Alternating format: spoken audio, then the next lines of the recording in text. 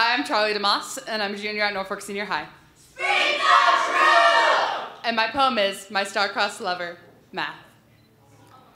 Why can't the physical world work like the theoretical one? A land where the topology of a donut and a straw are the same, where you can stretch a donut's height to a straw's length, where holes mean nothing because of how poorly defined they are.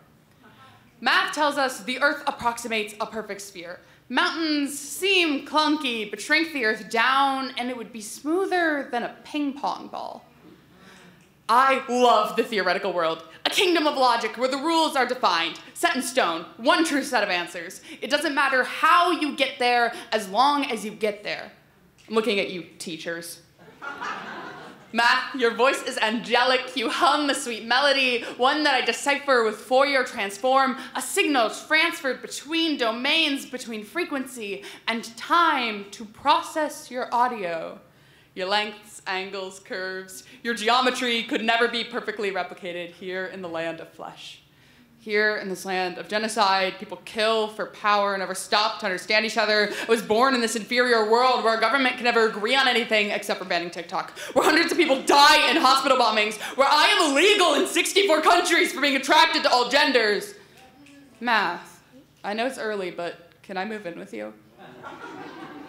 You're so true and faithful, Math. But we've used your statistics to mislead. We twist your facts into mangled half-truths. Of course 90% seems like a lot, but it's not if your data set only contains 10 participants. I'm looking at you, dentists. I'm sorry for every time you've been misrepresented. You, Math, are objective. But humans pick and choose with our own biases, feed machines racist data, then act shocked when I predict higher crime rates in black neighborhoods. This user error has gone on far too long, and I'm sorry for how rocky our relationship has been. For every time that I've ever bursted out in anger, I'm sorry for every I hate you, because you've been there for me when people haven't. It seems that people do not function like a function does with Taylor series. I can't seem to approximate people like Taylor can with a polynomial. I'm just a three-dimensional creature standing with a slice of my heart intersecting your two-dimensional plane, asking you to love me. So I learned how to draw a rose curve for you today. And I'm giving you this rose to prove that I can circle back to your plane. I'm setting my parameters to 0 is less than theta is less than 2 pi for you.